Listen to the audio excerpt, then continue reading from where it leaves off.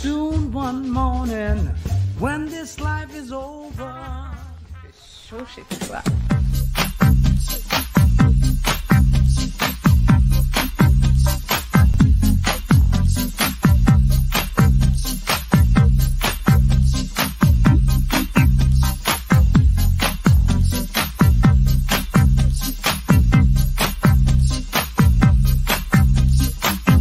So szybko.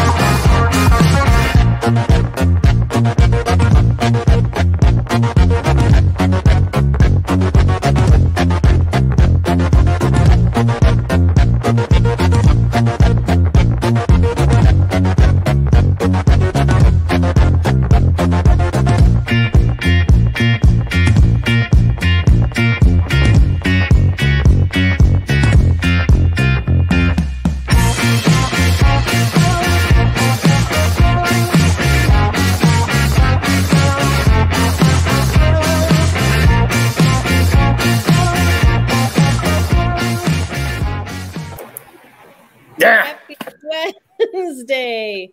Hey, Steve-O, how are you? Rootin' tootin'. Good. How's it down in Kansas? It's gusty. We got a gust front coming through.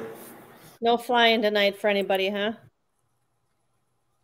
No, it hit pretty hard around 6 o'clock, so we're grounded.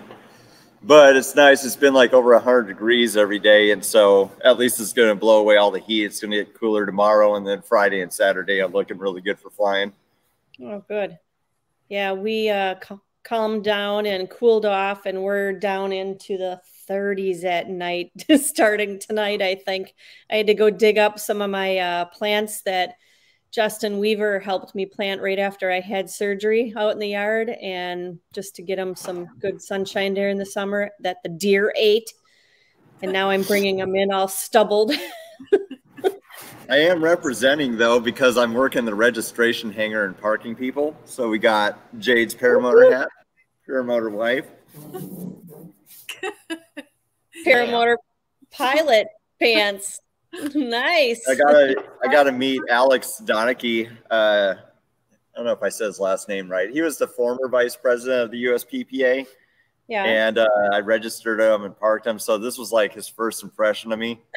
And we were like immediate friends. Nice. Did he want to order some stuff right away too?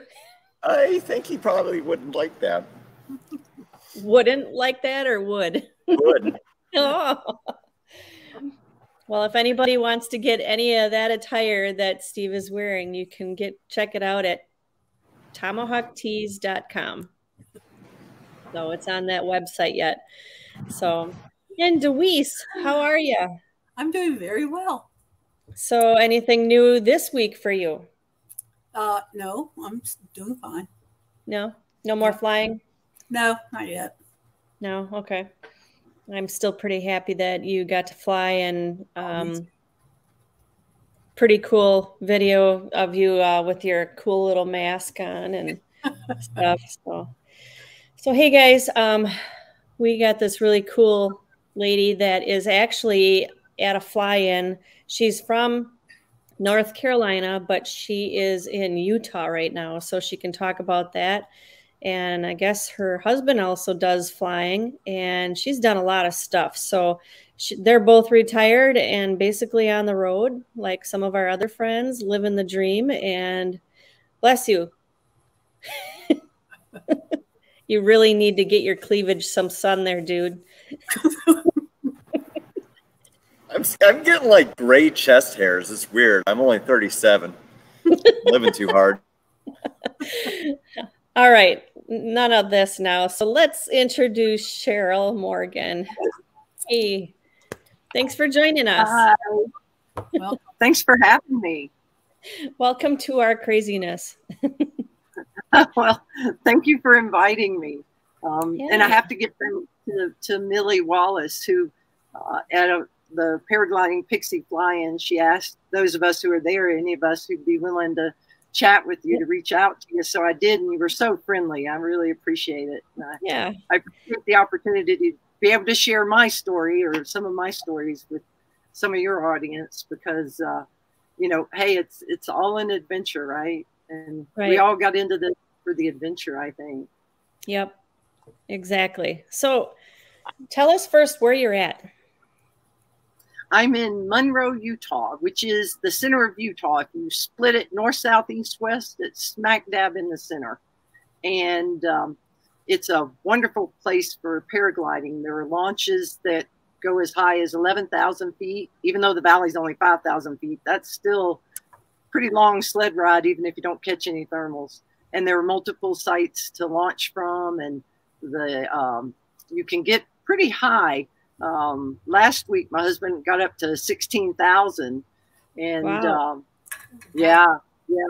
I'm hoping to get up there this coming week. Right now, today, if you can believe it, we actually had thunderstorms here, so there was no flying today. Oh, so James says that you live near him. He's in Sanford, and he flies. Is it Vass again? Vass? Yes, Vass. And he says he flies it weekly, especially Wood Lake, since it's empty. Yeah, we had a lake in our neighborhood, and when Hurricane Matthew hit back in, what was it, 2018? I can't remember the year. Anyway, we ended up with 22 inches of rain, and the dam had to be, it started to leak, and so they ended up having to, burst the dam, or, open the dam. And because of that, we don't have lake anymore, but we should get the dam fixed here shortly, and then we'll have a lake back. But yeah, he's right. And it is a neat place to fly over. It's a pretty area. So I'm sure if you see a paramotor guy going by, that's him. Okay. All right. So what kind of equipment do you have for paragliding? Let's start with that sport that you're with right now. Yeah. Right now I fly a Rush 5. So my first canopy was a Buzz Z4, and then I moved on to a Rush 5. I'll probably go to the lightweight version of that, Swift 6, in the next year or so. And just got a new advanced lightness harness, so I get to try it here shortly. I was in a Delight 3 harness, which I enjoyed, and I loved my Buzz Z4. Man, I was like a tank flying that thing. But the Rush is much more responsive. I do enjoy flying it. It's a lot of fun. So how big is that wing? I have a medium small, and it's all based on your weight. Oh, yeah, it's not based on, you know, like the meters. On I'd have to look it up to tell you the meters, but it goes by your weight. Unlike skydiving, where your canopy size doesn't necessarily have to go by your weight, you can overweight it and still be safe to land and things like that. With with free flight canopy, top part of that weight range when you're flying. So how long have you been flying? How long have you been doing paragliding? I started paragliding in 2014, and I went to learn at Point of the Mountain. So when I met my husband, he had been a paraglider since the early 2000s. And so we introduced each other to our sports, because when I met him, I was a skydiver. I've been skydiving since 1996.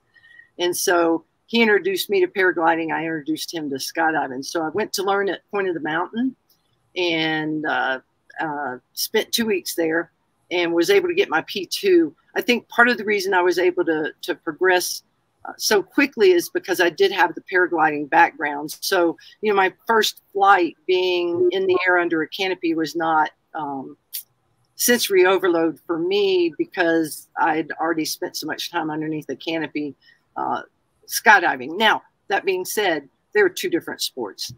Flying a paraglider and flying a skydiving canopy are two different things, but it did help me in the progression for sure, having that background.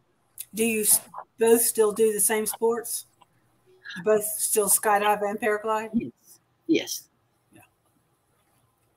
And it's funny because in skydiving, I'm the more, you know, I've got more time and experience in the sport, and in paragliding, he's got more time and experience in the sport. So we kind of help each other, if that makes sense, with those. But yeah, that was, yeah, I started skydiving in 1994. So I had finished school, and I wasn't, you know, at that point, it's like, what do I do? I'm done with school. I don't have to study. I'm working now. What do I do? So my mom and dad had come up to Virginia, where I was posted at the time, and we went on a fishing trip. And I found this little paper, and they had a call out box. It was talking about tandem skydiving, and they were having some kind of special thing for the 4th of July. And I thought, you know what?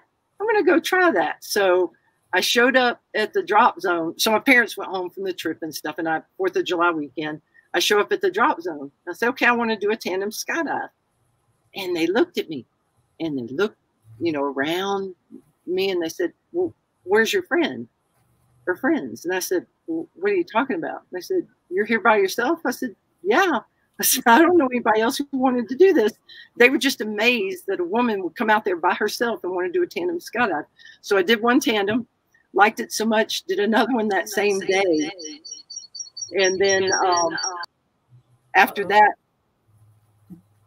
the next day, they wanted me to spend the night. They said, oh, spend the night with us, and you can start advanced freefall training the next day. And I said, what? I can't spend the night. I don't have anything, you know, I don't have a sleeping bag. I don't have, you know, anything to spend the night.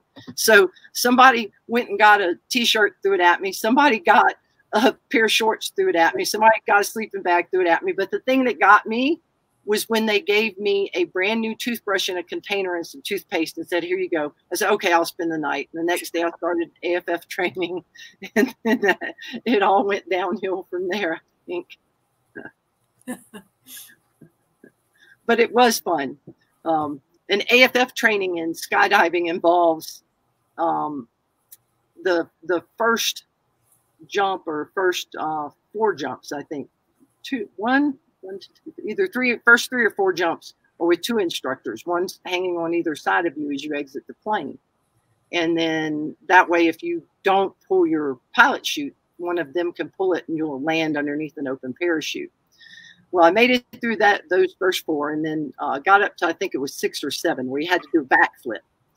And the first day we jumped out, to do the backflip. My instructor, you know, got in front of me like this, and he does his backflip, and I just keep going down, and I look at him, and he's like, do your backflip. And I just shook my head. I was like, they had talked about how much altitude you were going to lose doing a backflip. And I thought that meant I was going to do the backflip and smack into the ground. Don't know, ask me why I thought that. So I'm like, no, I'm not doing this. So we land, he talks to me, go up again, and there were clouds in the sky. Do the same thing, come down. He does his backflip, and he does his backflip. I look at him, I'm just like shaking my head, no. And I'm thinking, you know, maybe this isn't for me. So okay, give it one more time. Go up, do a third try, did my backflip, didn't lose all the altitude and hit the ground, did just fine, loved it, landed with a huge smile, and that's what, like, I don't know, that's what broke it for me. And then it's like, okay, yes, I want to do this. I'm enjoying this.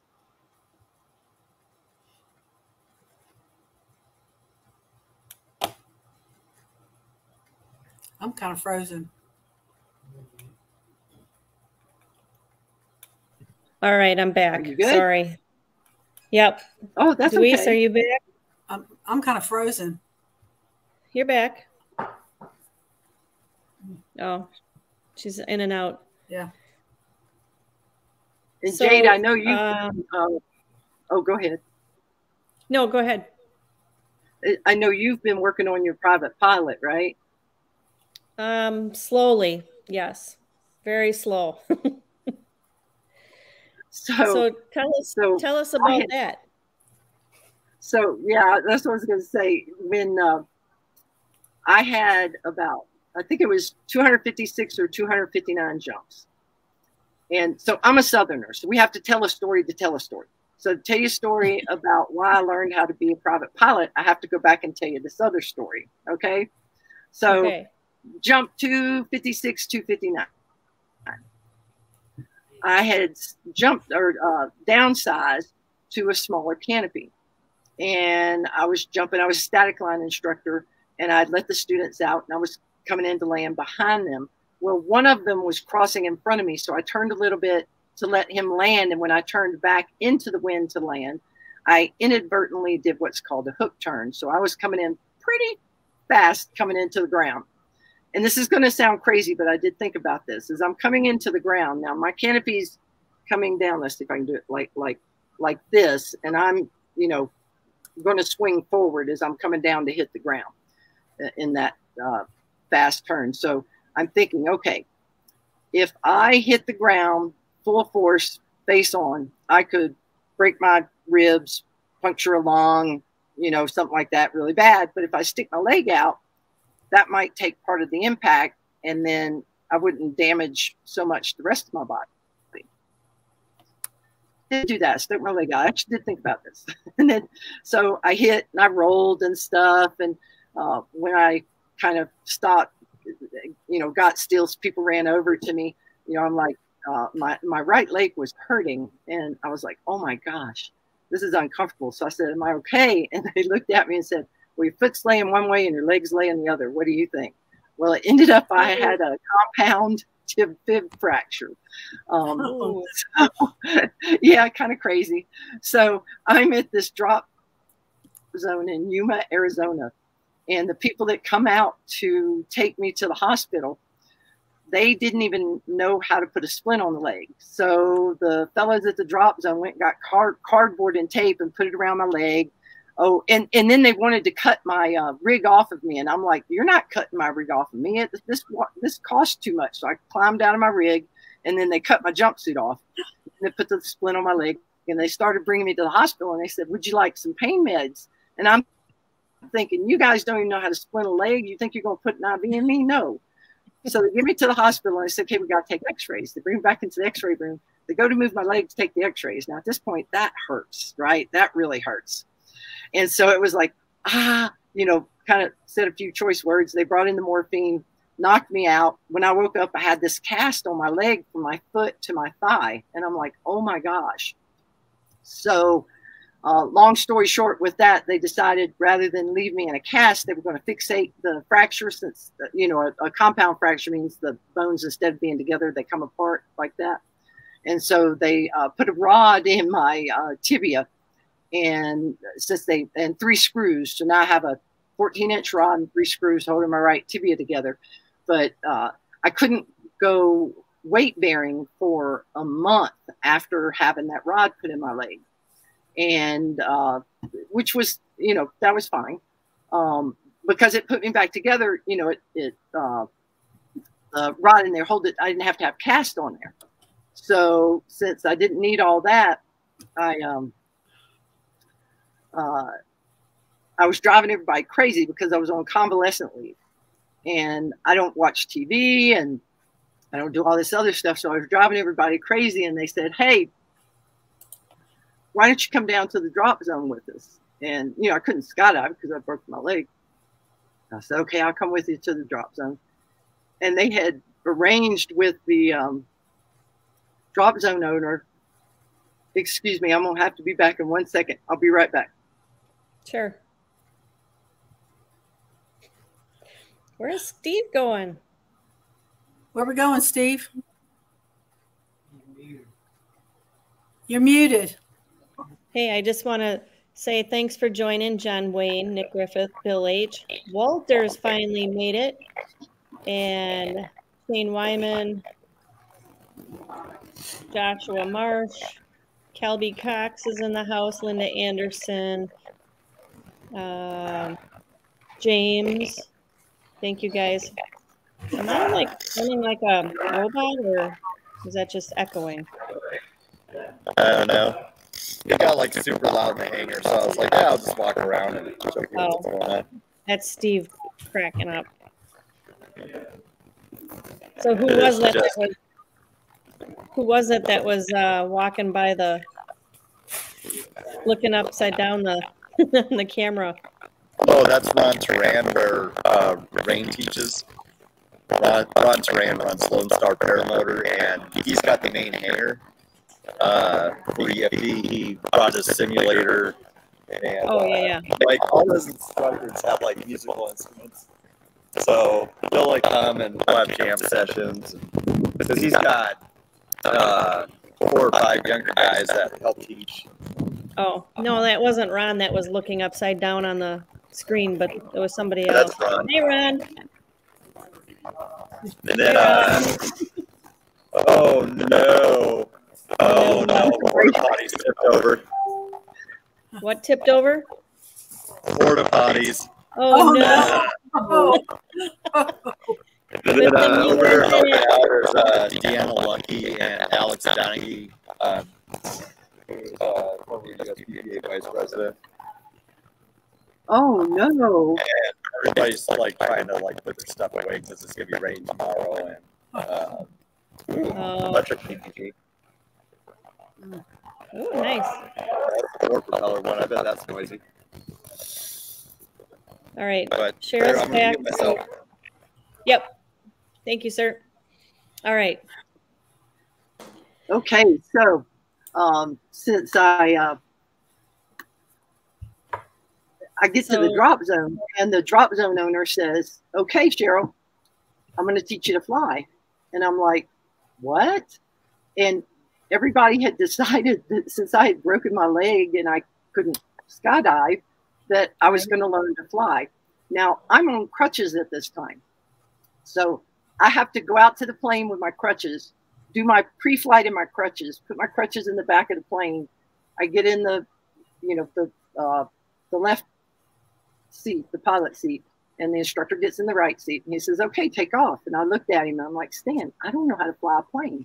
He's like, "Oh, you've been skydiving long enough. Just push the throttle in and take off." Now, let me tell you about Stan. Stan, the drop zone owner, was a crop duster pilot who had 22,000 hours of crop dusting. So there was not anything I don't think anyone could do to scare him. But I was certainly scared. So most people learn to fly because they dream of being a pilot and things like that. I learned to fly because I broke my leg and was driving everybody crazy. So and bless his heart, he was a good instructor, but he was not a patient man. He just wanted to get me trained as quick as he could. Oh my goodness. But since I was on convalescent leave, I had all the time in the world to study when I wasn't flying, which made for the perfect student, right? because I would study and come back and fly the next day.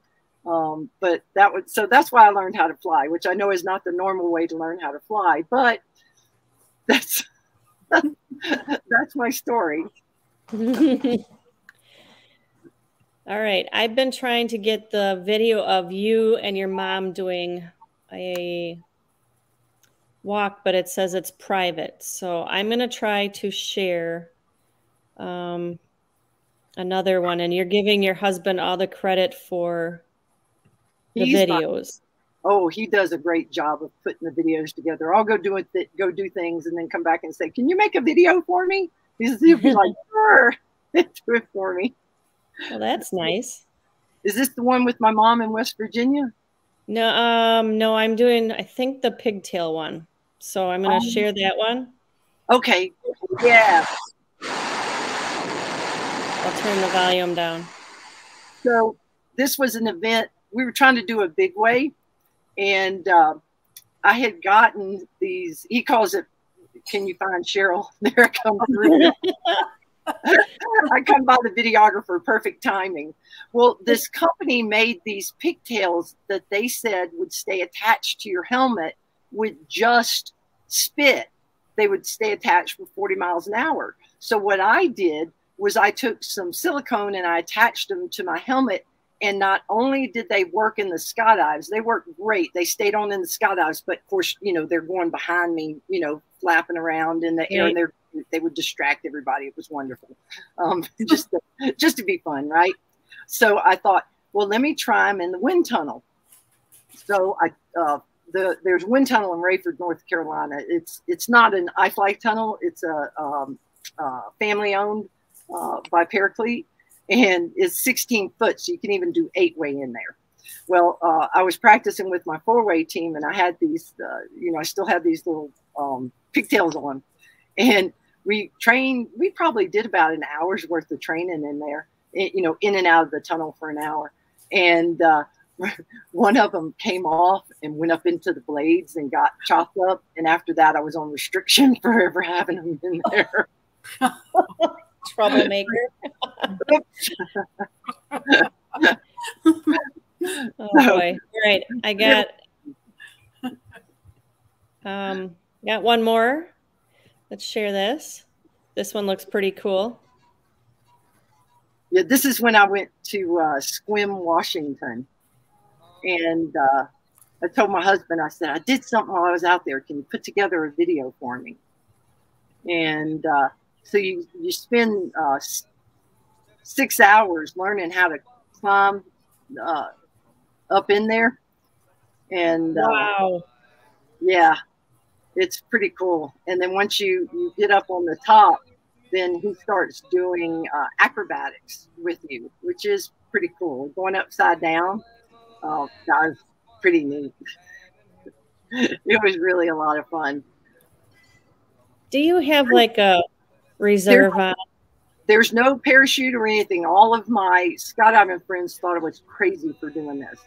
There's a wire that's attached to you, so if you do fall, you'll hang underneath the plane, and hopefully you can pull yourself back up before you have to land. Didn't we have another guest on that did that? Yeah, that was hang on. And then after you do the top, then you get to climb out to the side and lay down on those wires, which seems like it would be fun. I could tell you I left with bruises after being on those wires doing acrobatics. It's like when you're in the anti-G mode, it feels great. But then when you come around on the other part, it's like, whoa, this is heavy. Oh my God. Wow. But it was so much fun. It's in Sequim, Washington, and it's called Mason Wing Walking. And they're the only wing walking school in the United States. And they might be the only one in the world that allows you to actually go out and do this stuff. It was pretty cool. And when did you do this? That must have been, let's see, maybe 2012, 2013, somewhere in that area. Wow. Yeah, I'd always wanted to do it. I'd given it a try in England, but they just put you on top and flew you around. You didn't get to climb out and do all that. That was way more fun to get to do that part. Because that's really wing walking, is climbing out and getting yourself into place. Look at you. You're just hanging onto the cables. Yes. It's pretty neat. It's pretty scary. Steve Clark says, Jade, I can totally see you doing that. Oh, heck no. Oh, it's fun. No. The hardest part is making sure that you don't put your foot through the fabric on their plane. Because the fabric covered wings. So you know, that's why you have to spend all the time learning how to climb out. Oh, yeah. I'll do it. I'll try anything 5 times. Yeah. You go right ahead, Steve. Oh, man. Oh, the end. All right. So let's see if I can find some else. Is there any questions in the chat for this crazy lady?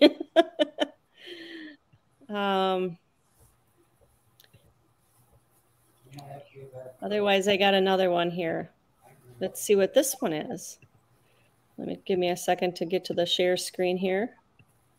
Somebody, I think it was Nick Griffith, asked if she'd ever had to do a cutaway when she was skydiving. No. Yes, I've had 4 cutaways. One, my first one, I was doing a demo, and we were exiting a helicopter. And so when I went to exit, I went up and my rig scraped the top of the door of the helicopter as I exited, and my mane came out of the bag and then twisted up above me. So there was no way it would have opened successfully. So I had to cut my mane away and open my reserve. Well, I was originally going to do crew or canopy relative work with my teammate, but because I had a cutaway, I just went ahead and landed. Now, our reserves are solid white, but the crowd didn't know. They just saw somebody land with this white canopy. Yay! You know, and I land, and I'm thinking, oh my gosh, I just had a reserve ride.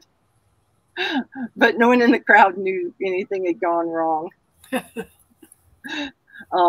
then I had one where I had hunting gloves on. It was really cold, and I put these thick gloves on. I probably shouldn't have.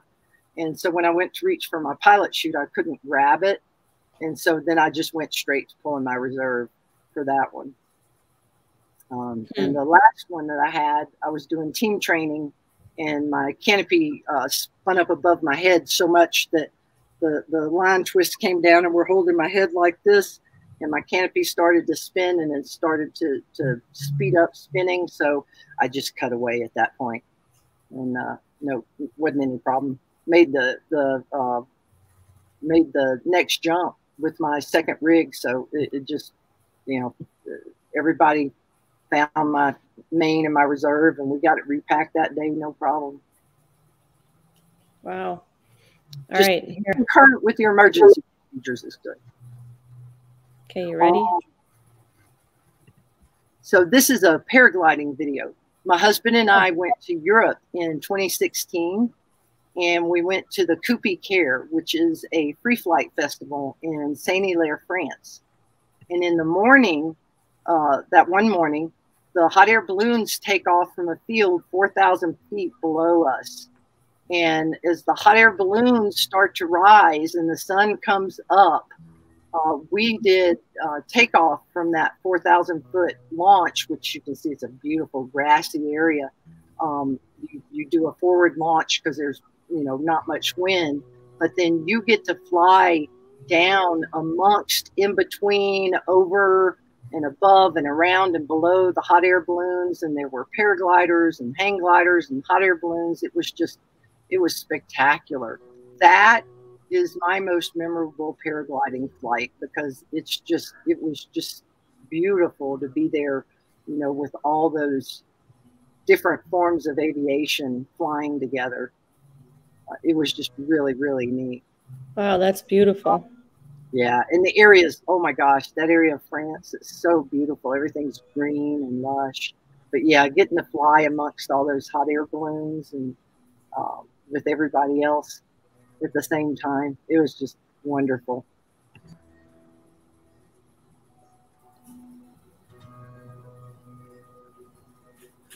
It's just beautiful. My husband got so close to one of the hot air balloons that they hollered out at him and asked him what his name was. Okay, so which part, Wendy, are you asking? What made you want to do this? I'm assuming it was the airplane one. Had you seen this before? She's asking. Oh, the wing walking? Yeah, I'm yes. assuming that's the one she's asking. Yes, I had seen it before, and I'm like, that looks pretty cool. I think I want to try that. I wonder if anybody offers a school for it. And that's why I lived in England, and I found a place where you could go, but they just strapped you up on top and did it. And then when I got back to the United States, I found the place in Washington that actually offers a school and allows you to do it. And I was like, yeah, I want to do that. And so I conned my mom into going with me for the day. And yeah, that was a lot of fun. Wow. Bill H wants to know if she's ever thought about doing a paramotor. I have kited with a paramotor on my back. But it weighed like, what was it, 50 pounds? And I'm thinking, whoo, that's a lot to land with. So I haven't done one like the paramotor on your back. I think the trike where you don't have to worry about landing with all that weight on your back might be more my speed. Oh, yeah. I fly a trike. Jade flies a trike, and it's wonderful. Yeah. I'm just not sure if I want to land with 50 pounds on my back, 50 extra pounds. Yeah. Try trike. All right. I've got Dragonfly Journey. Oh, this is a great one. Okay. Let's see if I can get this to come up. Before you play it, let me do some intro for it before you play it. Okay. My husband was working, and when he worked at the time, he was overseas. And so he had talked about, I found this Moyes-Bailey Dragonfly, which is a plane that they used it was developed in Australia for two things, one for ranching and two for towing up hang gliders. And so he found one and he said, man, it's a really good deal. I'd like to get it. And I said, well, let's do it. Don't live with woulda, shoulda, coulda. Let's get the plane. He said, okay, but how are we going to get it back home? It's in Cincinnati, Ohio, and we live in Bass, North Carolina. And I said, well, silly, we'll just fly it home. What are you talking about? Because he thought we were going to have to take it apart, put it in trailers. Like, no, we'll just fly it home. Okay, fine. So he gets back in November. And now I'm the one that said, let's fly it home. So we get up to Cincinnati, Ohio, and it was reasonable temperatures the day we got there. And we did a couple of test flights in it and stuff like that before we start our journey home. We start our journey home, and all of a sudden this cold front comes through, and it took us more time to put on our clothes than it did the amount of time we could be in the air, because the Dragonfly gas tank only has like an hour of fuel, right? And so we would fly for 45 to 50 minutes, but it would take us longer to put on the clothes to fly than it did for the hour flight that we had. It was pretty funny. And then as you're going through the video, I'll tell a little bit more of the stories, but that just sets the scene. And remember, it was my idea to do this. Okay, here we go. And so this just shows. It helps if I hit play. Well, from North Carolina to Cincinnati. And so we took a one-way commercial flight up there. We had to go through 40s while we were there. But here's the Moyes-Bailey Dragonfly. It's a tail wheel pusher plane.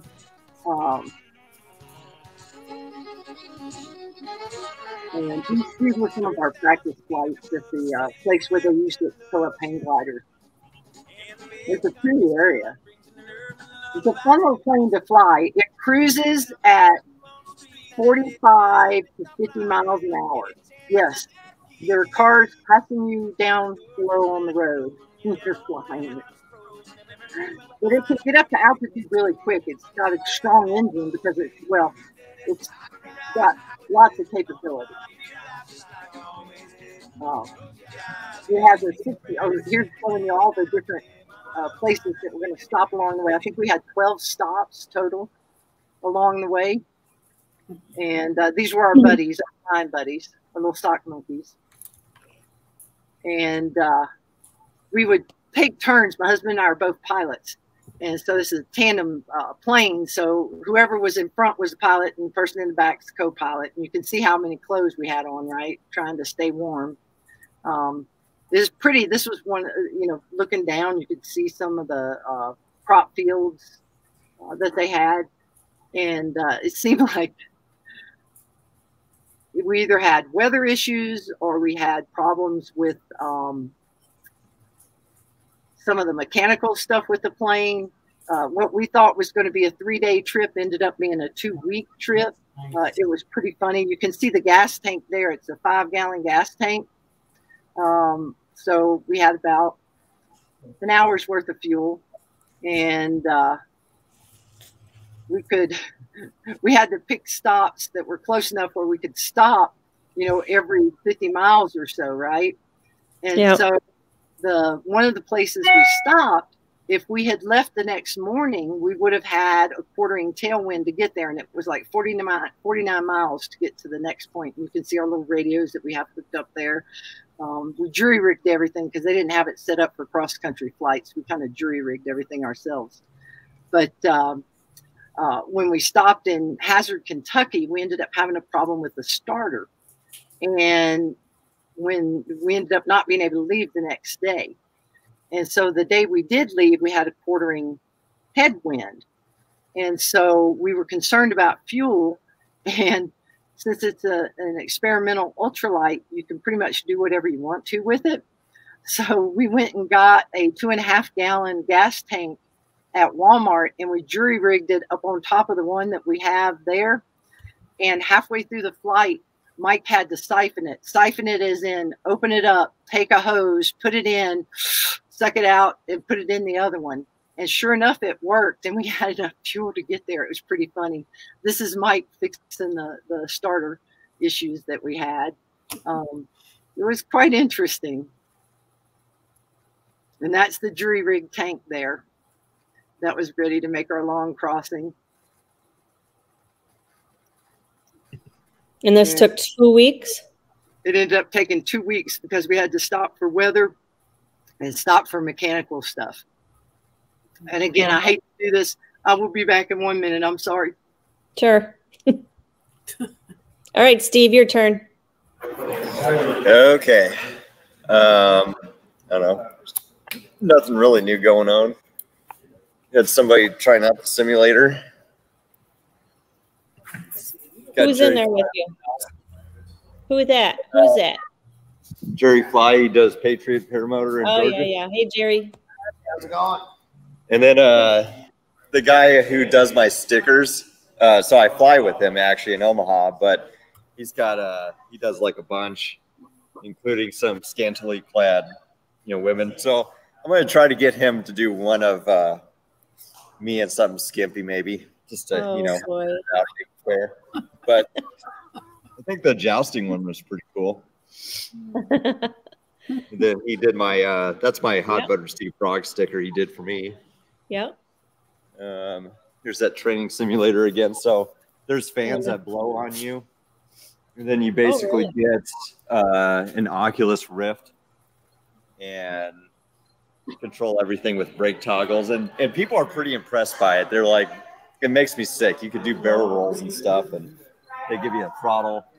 I haven't tried it out yet, but I will tomorrow. They want you to do it when it's like morning and cooler. Otherwise, it gets pretty steamy and hot in there.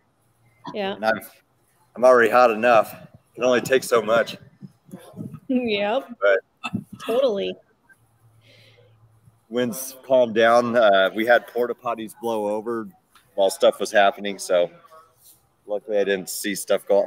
Let's go see how bad it is, actually. I'm curious. Okay, go. God. Hopefully your skirt doesn't blow up. I think it's actually fine. I think they pumped it right before it blew over. Okay, so we're good. Yeah, it's just super, super windy. Wow. There's probably like half as many people here as there was last year just because it blew out. Okay, she's back. I'm on mute. I'm so sorry. That's okay. Oh. So do you want me to oh, I didn't hit pause. So that's okay. I'm going to go, I'll start it again or continue it. No, you don't have to. I mean, I think everybody kind of gets the idea of it was crazy idea to do that. Yeah, totally. Yeah. We ended up having a couple of days of weather and then mechanical issues, that would cause us a day or two. And then eventually we got it back to North Carolina where we have it now. It is a fun little plane to fly. It has a 65 horsepower, 2.5-stroke engine that runs the pusher part of the, or the propeller in the back that makes it a pusher. Technically, it's a tail wheel, but because the propeller's behind you, and instead of in front like a tractor type tail wheel, it's a pusher tail wheel. And so once you rev the engine up, the airstream starts going across the rudder. So you have rudder control immediately once you push your power in. So it's a different type of tail wheel experience than the traditional tractor, where the prop's in the very front of the plane and the rudder's in the very back. And so you don't get that rudder authority until you've got some speed going down the runway. All right. So Michael Weatherspoon says, amazing, Cheryl. Greetings from Southern Pines. Oh, wow. Lots of people in the North Carolina area. And I want to welcome Kevin Can Fly. He's stopped in to say hi to us. Thanks, Kevin. And Angela is in here. And Wendy and Justin have been in here chatting. And there was a question. Hang on, I marked it. Okay. I think. Oh, here. Walter from Australia says, question for Cheryl, do the balloons soar in the thermals as well? Oh, absolutely not. It was what we call a sled ride that morning. The balloons can't handle thermals, hot air balloons. So you only get to fly with them when it's smooth, calm air. But we were 4,000 feet above them on takeoff. So it was a good 25-minute sled ride, from the top down to the bottom. So we spent probably a good 10, 15 minutes flying with the balloons. Oh, wow. So if you give us 1 minute, I'm going to solo on Steve because they're doing the new virtual flying at the fly-in. Steve, who is flying right now?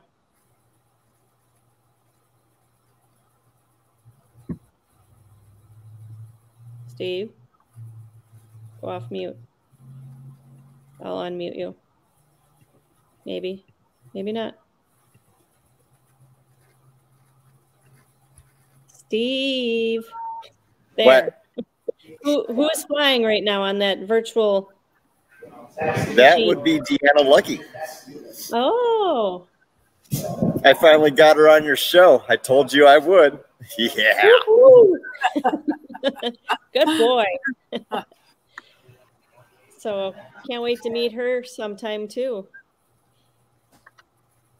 All right. Well, put it back on the screen. We want to see the virtual screen and what she's doing.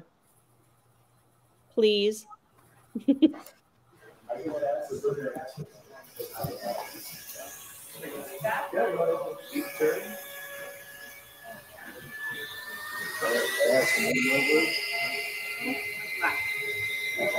Keep looking straight ahead. Oh, so it doesn't really swing her around though. Yeah, it'll roll too easily if you bury one brake. But you can do some swing over. Nice. All right. Back with you, Cheryl. That's pretty neat. I wanted to try something like that down at Bad Apples this spring, but the time that Deweese and I went down there, the guy says, oh, I'm going to eat a hamburger. Remember that, Deweese? Yeah. All right. Did you see any other questions in the chat. I haven't yet. Can you crash on the simulator? Yeah, you can. But just to tell you how realistic it feels, I mean, it doesn't. It flies more like an airplane. Like if you do maneuvers that would cause you to gift wrap, it won't gift wrap you. But just a little bit ago, Deanna's just like, "Oh man, this is amazing!" And I mean, she's been doing this a long time, so I think it'll be pretty interesting to try that. Let's try it at the next fly-in. So here you go, Cheryl. James and Michael are trying to set up a meet to Whispering Pines Fire Department field and fly sometime. So you'll have to go out and meet them when you get back home. Yeah, yeah. All right. Sorry. Hillary, just jumping in. Cheryl, your hair. Oh, that wasn't the one. Your hair is so cute. Yeah, it's nice to be retired. I have nothing to do with my hair. Yep. And Kevin Can Fly asked, how long has Cheryl been in aviation? Well, I started skydiving in 96, got my pilot's or 94, I'm sorry, skydiving 94, flying 90, or private pilot was 96. Then I've got my instrument, my commercial rating now, and then started paragliding in 2014. I think my first base jump was probably 2012, maybe. I've got my H2 with hang gliding. And my husband and I, go ahead. No, you go ahead. My husband and I, as far as with the flying thing, we decided that instead of doing biannual flight reviews, which now they call flight reviews, but you know, every 2 years you have to have a flight review with a flight instructor, rather than go to the traditional one, we thought, well, let's just get a new rating every 2 years if we can. So we've got our weight shift trike ratings, we've got our gyrocopter ratings, we've got our seaplane ratings, tailwheel endorsements. I think we're looking, he wants to go ahead and do a sailplane rating. That'll be probably this year. But yeah, it's kind of fun. You know, if you, rather than do the traditional flight review, just go get another rating. Why not? You know? So I was going to say, if you're interested in going out to California, go out to San Jose. We had, I had met during the Oshkosh EAA. I met Takeo and his wife Maseo, and they are both hang gliders. Oh, and, okay. Yeah, and they do that out in the San Jose area. So, and they're on Facebook. So, and seems like, and he's a general aviation pilot and crazy stunt flying and stuff like that. And they do paragliding out there also with another group. And then they play around with the hang gliders. So I can give you their names afterwards, you know, and you can contact them on Facebook if you want also. Okay, great. Yeah. So yeah, all aviation, I mean, I just love all the air sports, and I think they all kind of help lend into each other. You know, they're not the same, but you know, understanding aerodynamics, understanding the wind, understanding the weather, it helps with all of them. Yep. Kevin had, I think, another question. And what's your favorite part of aviation? Ooh. Well, my first love was always skydiving. And I still, you know, I actively compete in skydiving. So I enjoy that. But I am starting to enjoy my side girl paragliding more and more because I'm having more time to do it now. And spending this year, we went down to Colombia in January of this year.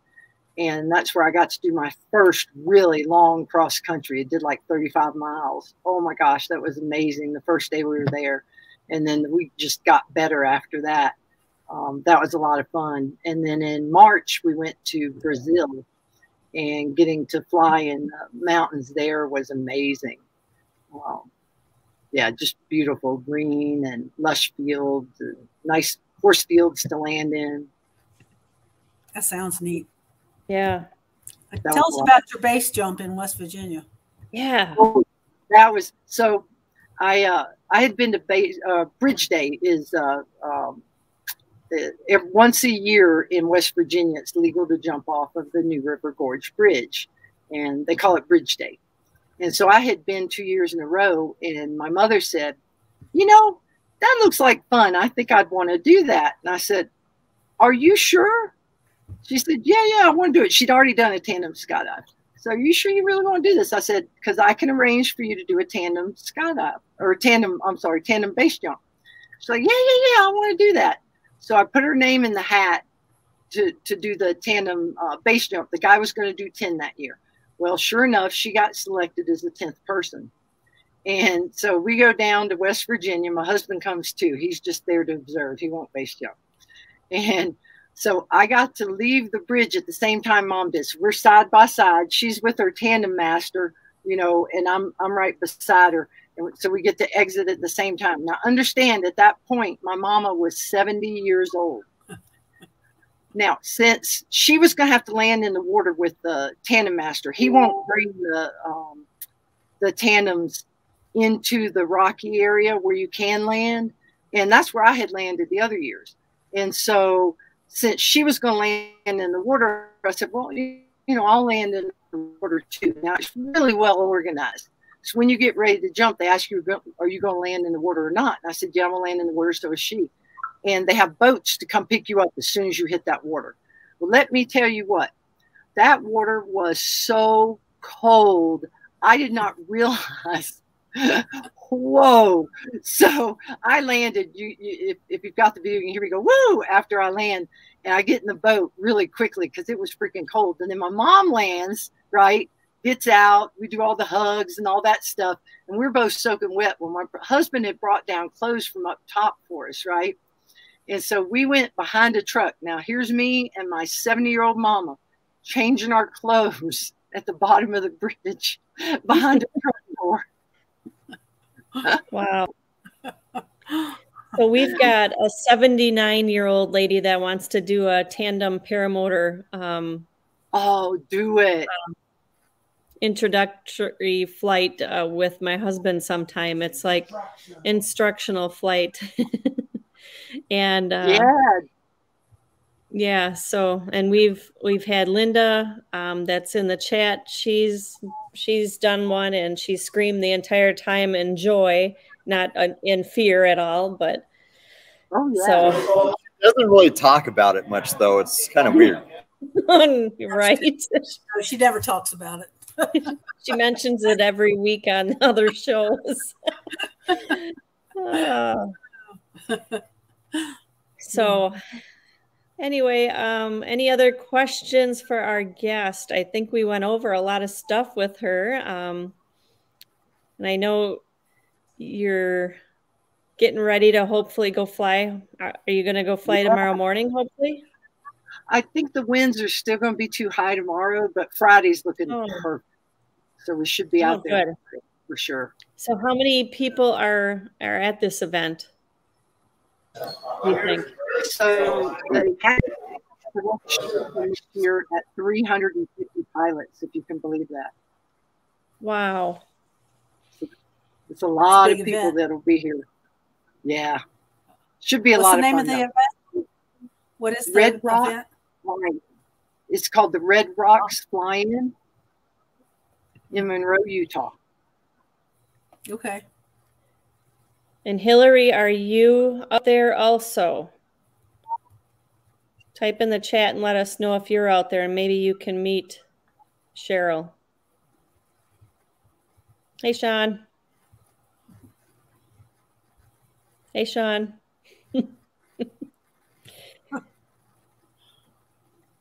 James says, great show, Cheryl. See you around Wood Lake. Yeah, night, so. James. Yeah. Oh, that'd be maybe fun. You guys can connect sometime. Yeah. All right. And Cheryl, I did not mention this because we were too busy chatting away during before the show. She's going to be in Moab. Oh, Moab? Yeah. Okay. All right.